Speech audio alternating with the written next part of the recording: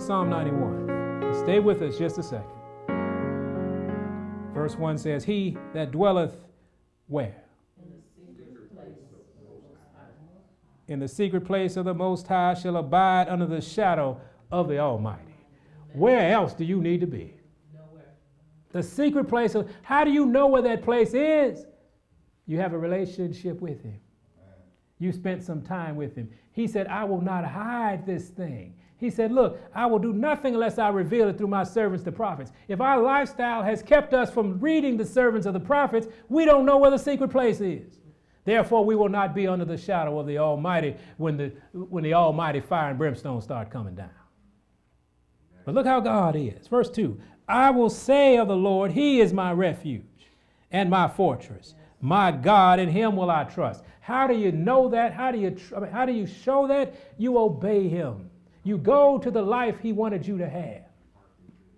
Man, this is beautiful, isn't it? Amen. Why aren't we excited that we have the solution to the brimstone? Amen. Look at us. Hey, I'll be your refuge. I'll be your fortress. You're going to need a fortress, people. You're going to need one. He's already given you a fence. You know, we go in and out of it. But without him, we wouldn't even be here now.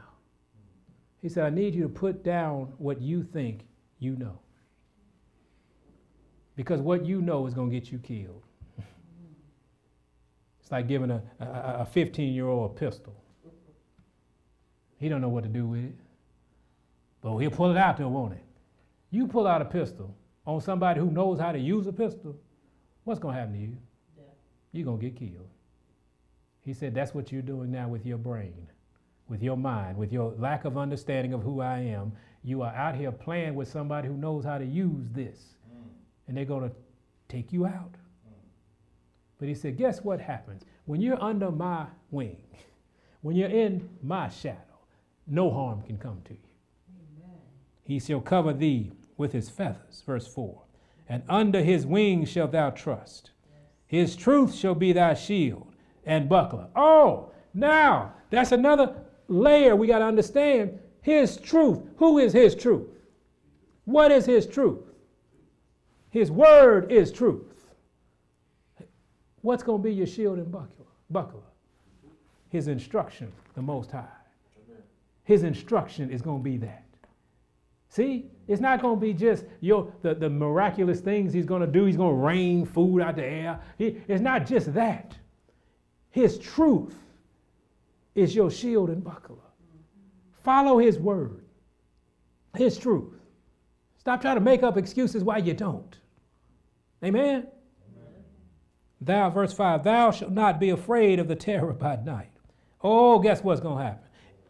If he makes that statement, there's going to be some terror. Yes. Are we ready for it? Oh, if we're not ready now, it's time to get in shape. Terrorist activity, oh man. Terrorist activity is different when it's on television. Yes.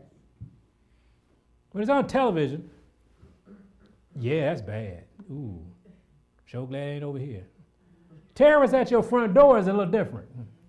When terror is there in your face, the Lord said, you won't be afraid. Why? Because you're where he told you to be, and all the power of heaven is working on the obedience behalf. I'd be afraid if I hadn't been with God. If you hadn't been doing what he asked you to do, man, you need to be shaking right now. Shaking so much you confess and repent. And said, Lord, help me, because I know I'm going to suffer because of my disobedience, but Lord, have mercy upon me. Let's keep reading. He said, not by night, nor for the arrow that flieth by day.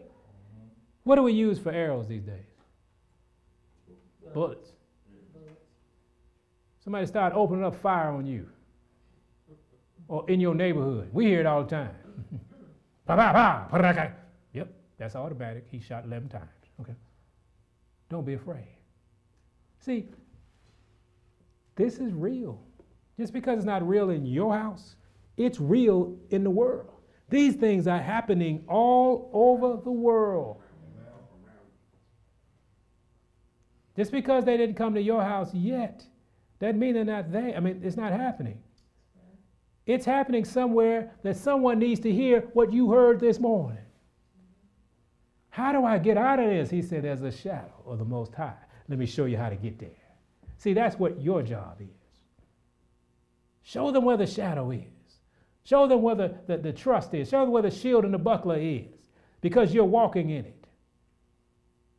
So sad to build your whole life on a lie, that all your energy has been for you. You ever done that? Well, you ever known anybody to do that? That their entire life is building up this is what I want to do and I want to accomplish, and oh, that'd be terrible. When, first of all, you find out that it ain't never gonna happen. You know, people say, you know, the old days, you pull yourself up by your bootstraps. There's not been anybody who's ever done that and been successful. Everybody had help. Everybody had a connection. I'm sorry, I know we were taught that. It was an incentive to make you work harder. You can work hard without believing a lie. Amen. I'm my own man. No, you're not. You didn't even get here by yourself. It took 2 people to get you here. How you your own man? I came out changing my own diaper. Yeah, okay. You are not what you think you are, but God is all in all, and he's ready to help us. He said, don't be afraid. Verse 6 says, nor for the pestilence that walketh in the darkness. Pestilence all over the world. Millions of people die every day. The pestilence. When it comes to your door, guess what? Have you been obedient? Somewhere, Sister Jerry, in the book of Exodus, it says, I will put none of these diseases on you if you will diligently hearken to my word. See, this will make a lot more impact on your life when this comes to your door. When terror and bullets and arrows and pestilence come near you, this will have a deeper impact. God's trying to to make it have a deep impact right now. So we don't have to be on the other side of this thing. We'll be on the right side of it, and we'll be such in connection with God that we can go help somebody where this is happening too. Because isn't that what it's all about? Let's keep going. He said, nor for the destruction that wasteth at noonday, 1,000 shall fall at thy side, and 10,000 at thy right hand, but it shall not come nigh thee. Amen? Amen. Only with thine eyes shalt thou behold and see the reward of the wicked, because thou hast made the Lord, which is my refuge, even the Most High, thy habitation. Because you have made the Lord your habitation is why these things won't happen to you. Do you believe that? Yes. What should we be about doing immediately? Making the Lord our habitation. Amen?